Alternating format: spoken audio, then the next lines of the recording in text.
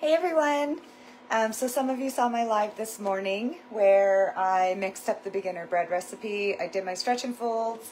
I got it into my proofing containers. Now it's proofed and I'm ready to bake it. So my oven is preheated. I've got 2 Dutch ovens in my oven. And I've got a tray of water underneath my Dutch ovens. Let me just try and show you these. Hang on one sec. So here in my oven, it's a little hard to see because of the light, but we've got 2 Dutch ovens and underneath it is a tray of water. So the reason I put the tray of water there is to keep the bottom of my bread from getting overcooked. One other thing that I do with my Dutch ovens is I put crinkled up tin foil in the bottom of the Dutch oven, and then I put my bread on the parchment paper on top of the tin foil inside the Dutch oven, and then I've got the tray of water underneath, and I'll leave that tray of water in the oven while the bread is cooking for everything but the last 10 minutes of baking. So I used the method that I always say you should use, which is a clear, straight-sided container. As you can see, my bread is really nicely proofed. It's risen, it's bubbly, it's ready to go. I actually let this overproof just a little bit, and the reason I did that is so that I can show you why pre-shaping is so important. So I'm just going to turn my camera here and get this dough dumped out onto the counter. And we'll go over pre-shaping. So pre-shaping is going to build tension in your dough and make it so that it starts to, retain some of the strength that it needs in order to stay in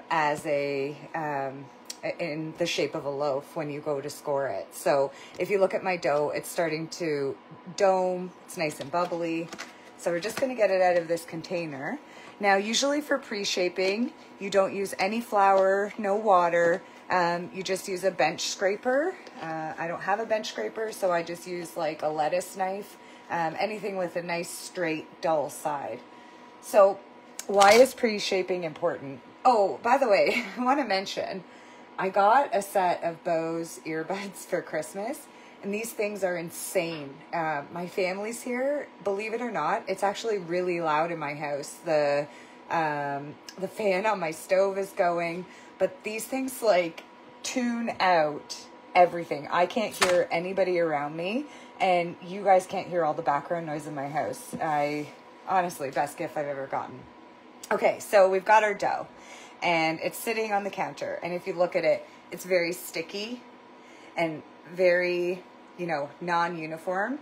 And if you tried to work with this, if you tried to shape this, it would be really awful, really not fun.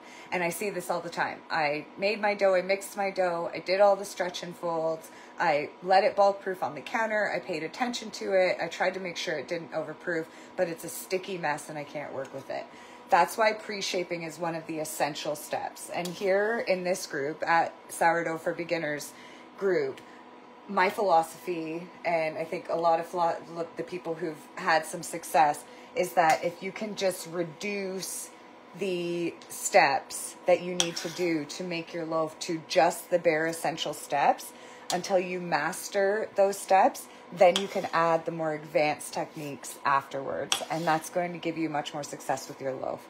So while I'm pre-shaping, you'll notice a couple things. I'm touching it as little as I can with my hand. I am using my one hand to steer it and turn it, but I'm touching it as little as I can with my hand.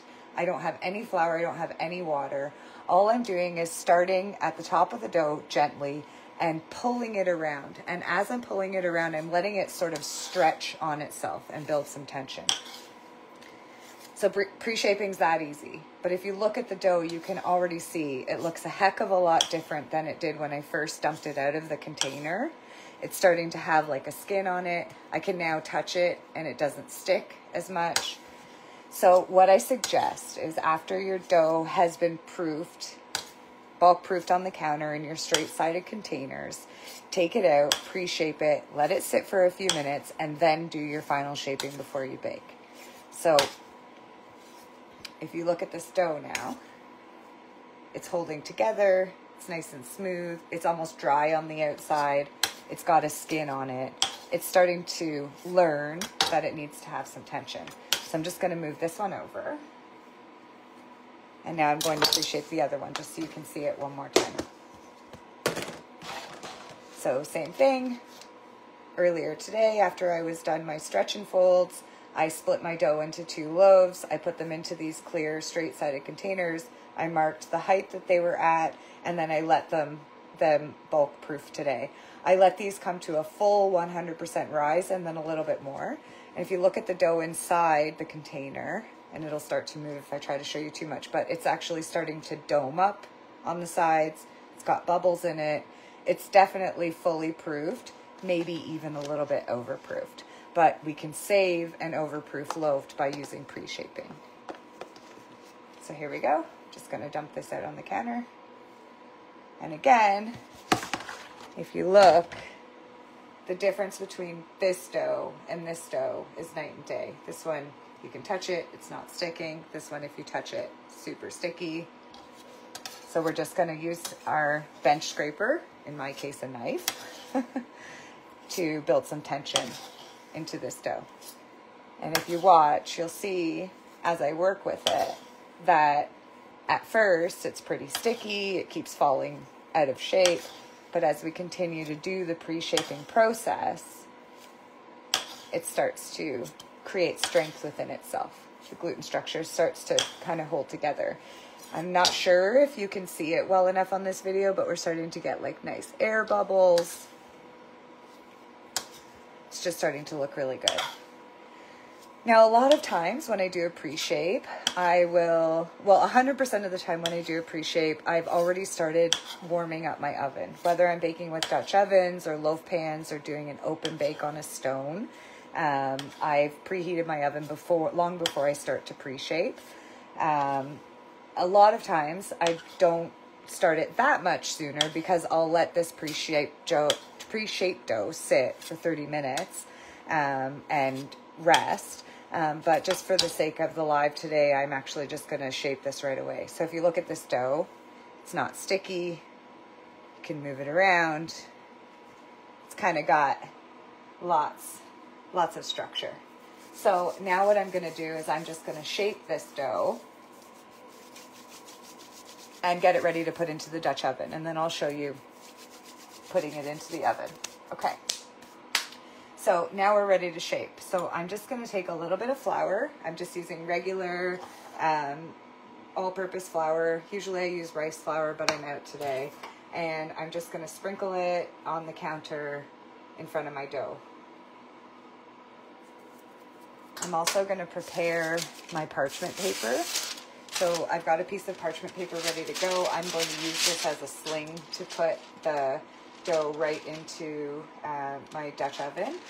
So right now I'm just going to take a little bit of flour and sprinkle it on top of the parchment paper. So I floured my counter, floured my parchment paper. So let's shape this. We'll just turn this a little more. So what I'm going to do is I'm just going to get underneath the front of my bread. So right now it's less sticky here, it's more sticky underneath. So I'm going to get underneath the front of my bread. I'm going to stretch it up and I'm going to lay it down on this floured surface. I'm going to shape it into a bit of a rectangle like this. And then I'm going to make a pamphlet. So I'm going to fold the top third down, the bottom third up. I'm going to tuck my ends here like this. Tuck these ends. And then I'm just going to stretch and roll. So there we go. Now, I'm going to keep my hands well floured. And I'm just going to slide this dough around on the counter just a little bit. Now, at this point, if you wanted to do cold proofing, which I feel is an optional step, we would take this dough, we would flip it into a banneton, we would seal up the bottom that we've just made, and we would put it in the fridge to proof overnight. But in my case, I'm going to bake both of these right away. I've got the Dutch ovens ready to go. So I've shaped myself a nice sort of batard-shaped loaf. So I'm just going to set this onto my parchment paper, and I'll show you that in just a second. So again, with this bread, I'm just going to flour the counter. Same thing. I'm going to get underneath the edge of this one, lift it straight up, flip it over. And again, we're touching the sticky sides as little as possible. And usually I would have let this, after pre-shaping, sit for about 30 minutes. And in that time, it would have spread out quite a bit. So I wouldn't necessarily have to stretch it quite as much as I am right now in order to get it ready to shape. But just for the purpose of this tutorial, I'm going to do it just a little quicker. So again, make a pamphlet, fold the bottom third up, the top third down, whichever way you prefer. Tuck our ends in here, and then stretch as we roll. So there we go. So I'm just going to move my first loaf over and flour up my parchment for my second loaf. So same thing. Just going to give this a nice shape, drag it around on my counter. So I'm being gentle. I'm not degassing the bread. I'm not trying to force any air out of it. I'm not trying to make it do anything it doesn't want to do. You know, sometimes I would probably take a little bit more care in doing my shaping, but in this case, I'm just showing that it's really meant to be super simple. So this one I've shaped into a boule shape. So I've got a batard and a boule. So now I've got 2 loaves ready to go. My boule's looking a little wonky. Just fix it a bit. So now I'm just going to do what I would call a functional score. So it linked in this live is the Linktree link that goes to all of the tutorials that we've created. We've got them on YouTube, Facebook. There's everything from the beginner bread recipe to the proofing success recipe, the pre-shaping and shaping recipe. They're all there.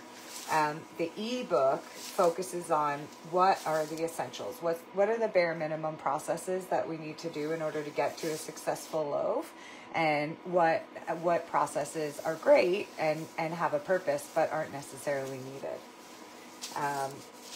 So pre-shaping, shaping, and a functional score are what I think are the essential processes. So beautiful, pretty scores, they look wonderful, but they're not necessarily something that needs to happen for the bread, whereas a functional score needs to happen. So what's a functional score? It's usually about 2/3 of the way across your bread. It's usually fairly close to perpendicular to the counter with your razor. So not quite perpendicular, but just slightly up. And all we're going to do is we're going to slice the bread with our razor, and we're going to get it to be about a 1/2 inch deep. So when I do mine, I usually go twice.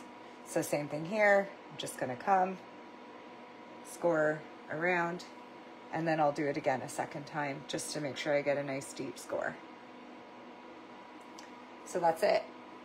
My breads are ready to bake. My doughs are ready to bake. So I'm just going to bring you guys over to the stove here and show you how we do this. So I've got super hot Dutch ovens ready to go. I'm just going to pull them out and shut my oven. And I'm going to take the lids off. Make sure I don't touch these with my arm.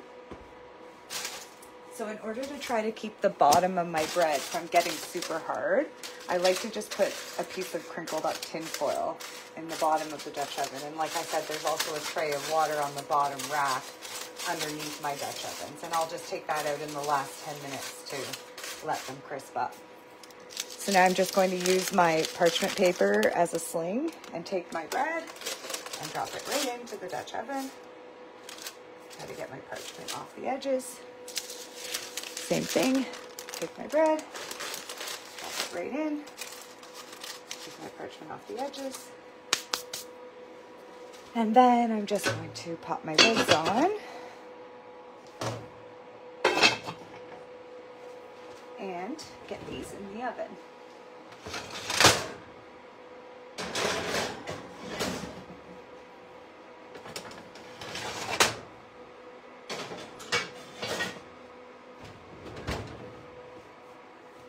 Okay, so that's it. How long have we been at this? I don't know, we're 5 or 10 minutes in. Pretty simple. but I think that those are essential processes. So pre-shape your dough. That makes it so that it shapes easier. It makes it so that it's less sticky and easier to work with. Put a functional score on your dough. Don't worry about the pretty scoring at first. You can get to that once you've mastered the technique. If you would like a softer bottom to your bread, you can put a tray of water underneath your Dutch ovens. You could put crinkled up tinfoil underneath your parchment. Baking temperatures are sort of, they're personal preference, but they're also what can your oven do and what does your oven do. So as you guys can probably see, I have a tiny, stupid little apartment size oven. It's just not great, but I made it work anyway. The maximum temperature it goes to is 450. So what I do is I pop my Dutch ovens in at 450. I cook for 30 minutes, and then after 30 minutes I pull them out, I pop the lids off, and then I put them back in for about 15 minutes. After 15 minutes, I pull the tray of water out, and then I let them sit there for another 10 minutes or so. And in that last 10 minutes, I'm just watching it to make sure that it's the level of brown that I want it to be. It's really common to preheat your oven to 500 degrees and then turn it down to 450 once your bread goes in. All of these things can contribute to the to the final product of your bread. But the thing about excuse me, the thing about sourdough is that you really have to, it's a lot of trial and error to get to the right thing for yourself. So thanks for coming. Thanks for watching. If you want to see the beginner bread recipe all the way from start to finish, it's one of the first links.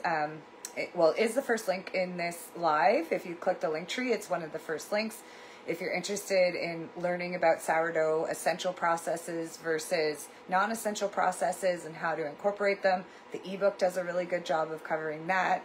I linked these earbuds only because I know lots of you make videos. I know lots of you are listening to tutorials and watching them all the time. And oh my gosh, these things are crazy. I can't believe it. I'm used to my stove making so much noise in the background with the fan, and I can't hear it at all. I've got them in immersion mode, and my husband's behind the counter making silly faces and saying things, and I can't hear him, and neither can you. So I think that's pretty cool. If you guys have any questions, as always, post them in the comments of this video. I will answer them and watch them, and I really love this group. I really love doing these tutorials. So I hope you all had fun, and we'll keep doing it as we go. Happy sourdough, everyone. See you later.